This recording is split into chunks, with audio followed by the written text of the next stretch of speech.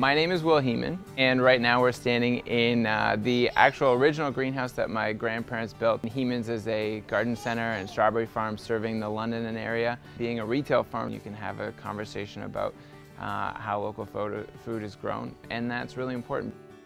You need to carve out some time to be able to step out or step back and be able to look at the bigger picture. And if you are too focused on the day-to-day that we're growing the product for today, that doesn't allow you the opportunity to really step back and see the vision. Doing horticulture farming is very intensive. We are growing up to 3,000 different crops in one facility. Knowing and monitoring the cost of production is the most important thing. When we're putting in the irrigation system or the drip irrigation underneath the plant, you need to know how much per square footage that is, how much does the installation cost, our cost per plant, our cost to put that plant in the ground, the fertilizer, and so we can calculate our cost of production and be able to figure out our retail cost on that, because basing your cost on market averages, that is a recipe for disaster. It's really hard as a business owner to look at the future and decide to make an investment in the business rather than in yourself if you don't know how that's going to play out. We've done our succession plan and we have a clear path forward for the next 30 to 40 years is really helpful, because now instead of kind of holding back or being in a holding pattern, not sure what we're going to be doing, we've been investing like crazy, and we wouldn't be able to do that if the succession plan wasn't in place. When we look at our plans, we're looking on a 1, 5, and 10-year focus, and that just means always planning ahead, because for greenhouse production, we need to line up all of our inputs ahead of time. And with strawberries, we're looking at, are we going to be increasing our acreage and what we're going to be growing.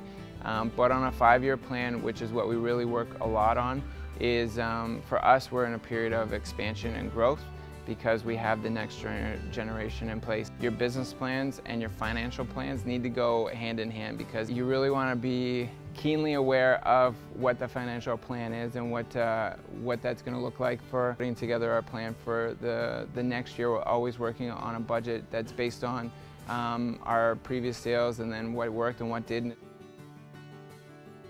Horticulture specifically, I just have a need for a lot of hands. We're very proud of our employee retention, but at the same time, we feel that having somebody in-house and having a plan and having very formal HR policies has helped us to be able to attract not only good talent, but the right talent.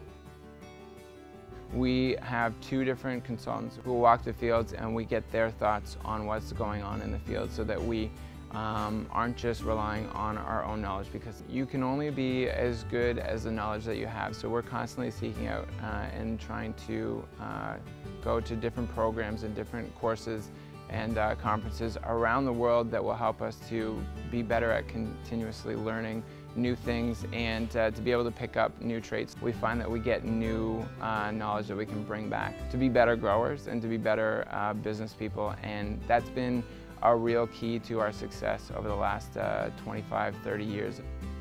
Being an entrepreneur or a business mind, to really look at things from a nuts and bolts, dollars and cents level, rather than just kind of a gut feel.